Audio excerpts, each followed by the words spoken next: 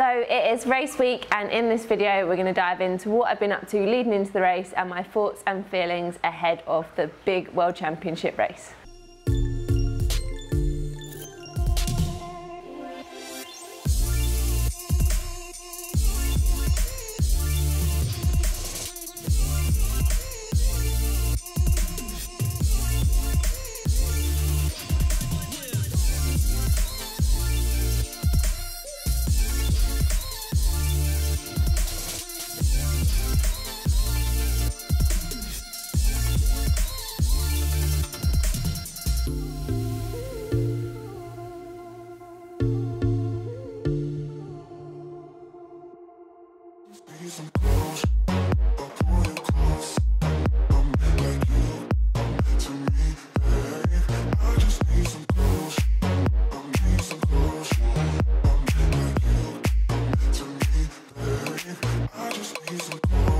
So pretty much a week and a half out from the big race, or a race like this, I will quite drastically reduce my training volume. So it was about 10 days out from the race that I did my last big ride to run session, and then about 8 days out that I did my last long run leading into the race. So we ticked those two final big boxes, just more of a confidence thing rather than anything else. And then the last week, my training volume probably comes down by almost half of my kind of typical training when I'm in a big heavy block. So the volume comes right down, but the intensity goes up. So I want to try and sharpen up whilst feeling fresh. I think if you do too little and just sit around, then it's really easy to start feeling lethargic, especially in this kind of climate in Hawaii where it's so hot and humid. If you just sat about, then you do just start to feel really sleepy and tired. So we don't do nothing, but the volume comes down a huge amount.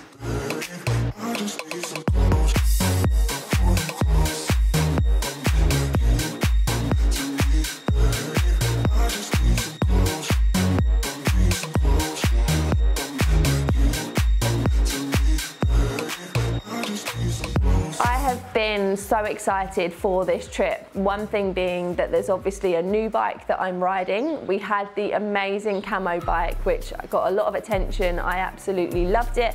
However, this was really just to get some attention. It was based around when you see like the new cars that are being tested. We were going for that kind of theme, which I think was so cool of Cube to come up with.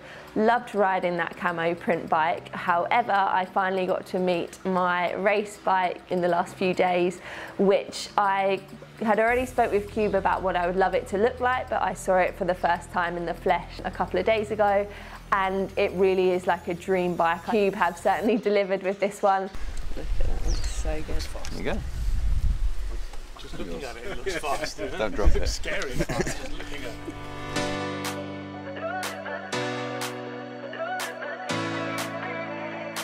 There, yeah. You could almost actually stay. Oh my god, he's pulled donkey. Oh my god.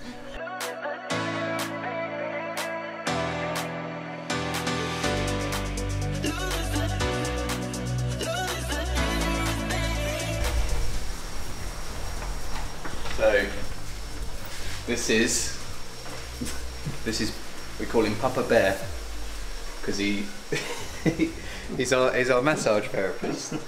But he's also our chef when we're away, and he's our domestic goddess, ironing all of our stuff. Papa Bear. Hi everybody!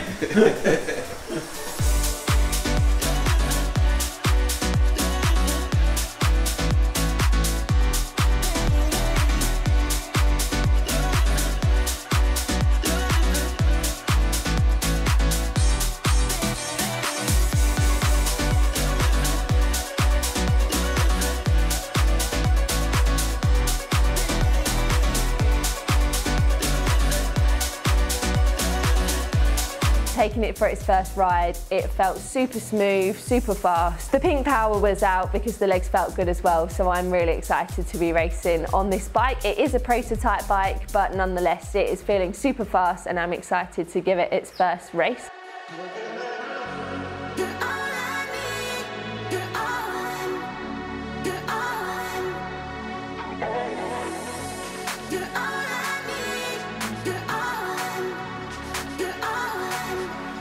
You're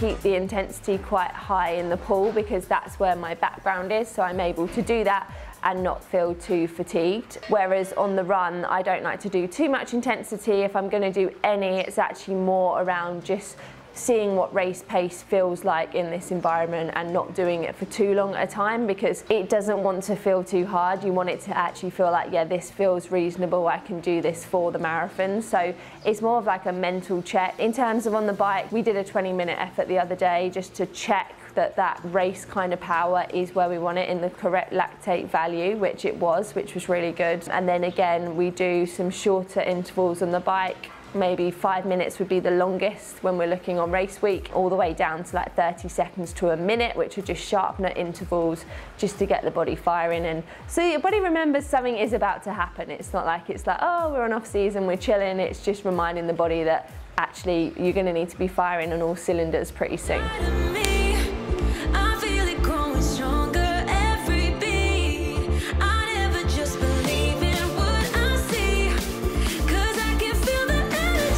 Yeah, you can do that, but don't go crazy high cadence. Just do it like. If you feel good, you can add 3 times 5 minutes race pace.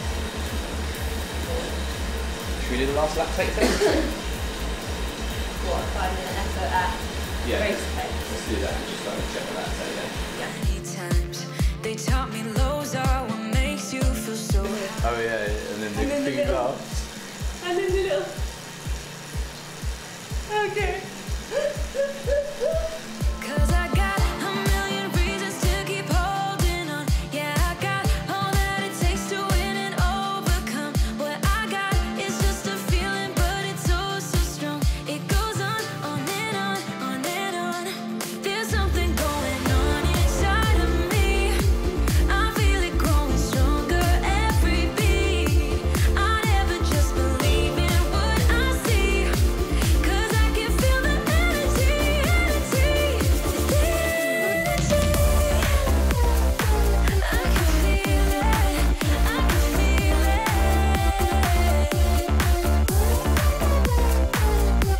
Cause I can feel the energy, energy.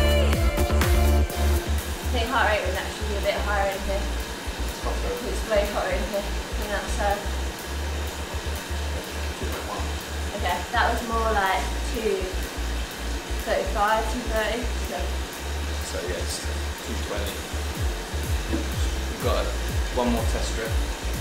Do the next one. 220. Okay, yeah. Don't go above Or 220. like, yeah, definitely above. It's the last strip there. Precious. One strip left. Precious strips. I feel it.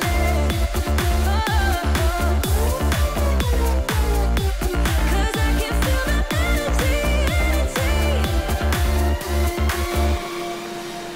It's better. Really fine line. But that felt way easier, so 10 watts less. 10 watts. That's really good. That's the lowest you've had it on. That's all. If I can arrive at that lactate, I'm fine. Yeah. So 220 is where it's at. Yeah. That literally is Barbie's bike. If Barbie was riding a bike, this would be it.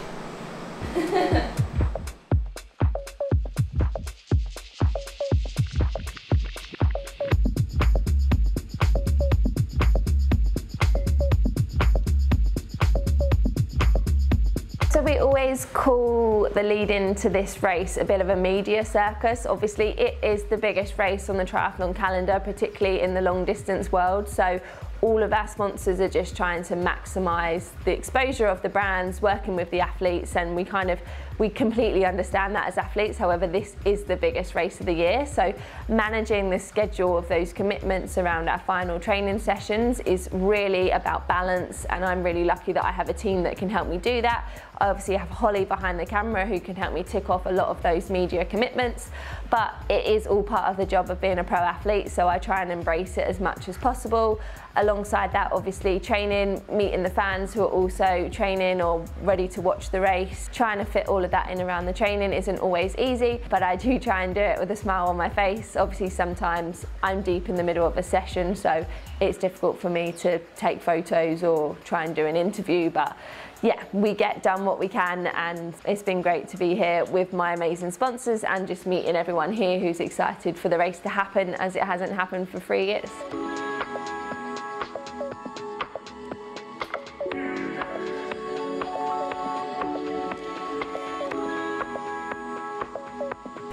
And then on a 3, 2, 1 look here, game face. Okay, here we go. And 3, 2, 1. Here we go. And 3, 2, 1. Wow, that was really good. Let's do it one more time for safety. Hashtag model life. That feels like car sale commercial.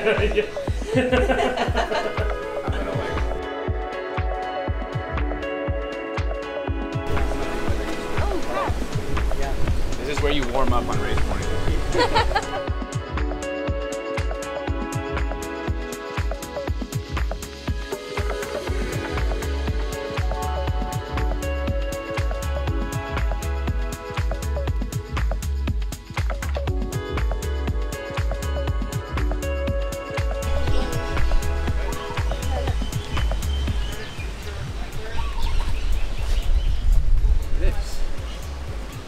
Amazing. A mangrove. Banyan, it is a banyan tree. We're going. I wouldn't go too far in there. Yeah. You don't know what might live in there. And I've They got, could have just rolled down on me when I was... it's far enough.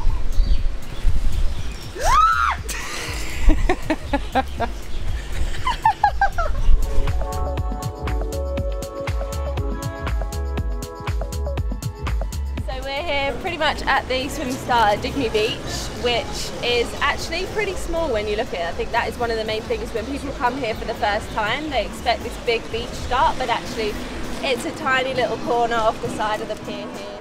We go down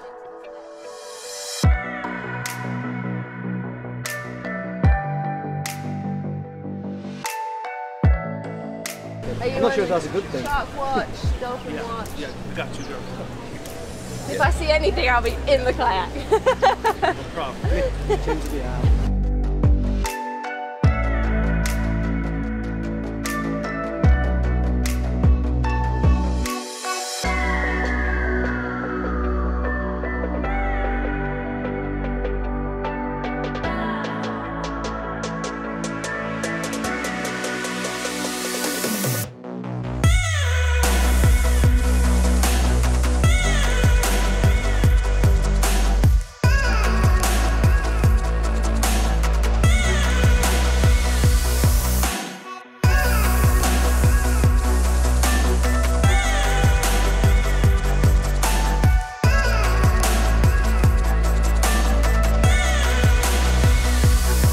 At this point we are so close to the race now, so it is just about taking that time to chill and unwind between your final sessions, just trying to switch off, not let the nerves take over too much. So I just normally watch something on Netflix. It's just something to take my mind away from all of the hype. I obviously do spend the time going through my nutrition strategy, writing that down, where I want bottles, when I'm going to take what during the race, get all of that dialed in my mind, but then also take the time to completely switch the brain off from triathlon and just let the mind and body recover. I think my top tips leading into an Ironman race are when you're like 2 weeks out from the race, you cannot gain any more fitness. The work is done. It is about just sharpening up. Like, you can do too much. It's about getting on the start line fit and healthy, and if anything a little bit undercooked rather than being there absolutely exhausted. So definitely just take that time to unwind and rest. And obviously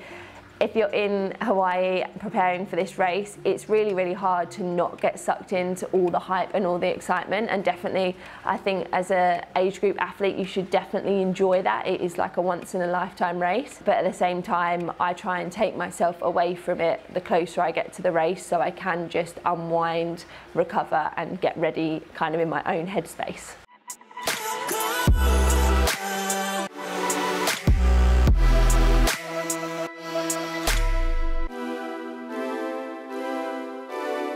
So I'm definitely feeling ready for the race. I feel like I've done everything that I can to be here in the best possible shape. I've had an amazing team work with me all year to come back from this injury. It feels like a blessing just to be here. But at the same time, I do feel ready. I feel like I've done the work, and we've got a race strategy, a race plan, which is really rough because anything can happen in the race. But I think some of my best ever races, I've just worried about myself. I've just focused on my race, what I'm doing, and then the outcome has always been good. And I think it's potentially easier to do that over the longer distance because you do need to manage yourself. I guess it's like a puzzle, it's like a challenge, like you need to make sure, right, I'm having that piece of energy at this time, I'm taking caffeine at this time. Like, you need to have your own plan and actually not really worry about anyone else. It is slightly different in the pro field because obviously we are racing for prize money, we're racing for accolades, and I definitely want to be on that podium again. So you do have to some extent, be concerned about what your competitors are doing. But I think my strategy is just going to be to focus on myself, do what I do, and just see what result comes from that. We've definitely got the nutrition dialed. I feel like we've practiced that more than ever. I'm more confident in my fueling strategy than ever before. So yeah, I'm just going to keep my fingers crossed that everything goes well, and if it does, I think I will have a great day and the result will just be a bonus because I do feel like I've won just getting to the start line this time. So for breakfast, to negotiate the price. For breakfast I eat rice, and then for lunch I eat rice, for dinner I eat rice. Sometimes I add chicken and a rice cake. I had to negotiate the price with the woman. Why? Because it was like a £28 platter. Oh right, yeah. And it came with rice. And I was like, I just want rice. Yeah. She's like, oh, well, we don't do that. I was like, can we not, well, there's 4 or 5 different items on there. Can we just like negotiate the price? Yeah. And she's like, what, for rice? I was like, well, yes, I just need rice. She said, okay, $6. I was like, 5? I was like, okay. Has anyone been so happy to get rice? So you might have noticed I'm wearing our new Team Charles-Barclay Kona Edition t-shirt. These are available online to buy. We'll put a link in the description below. And as always, make sure to like and subscribe and stay tuned for the post-race video.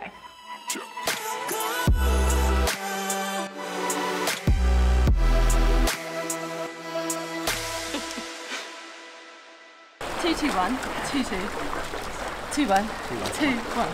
Yeah. Got it. If that made sense to anyone but me and Reese.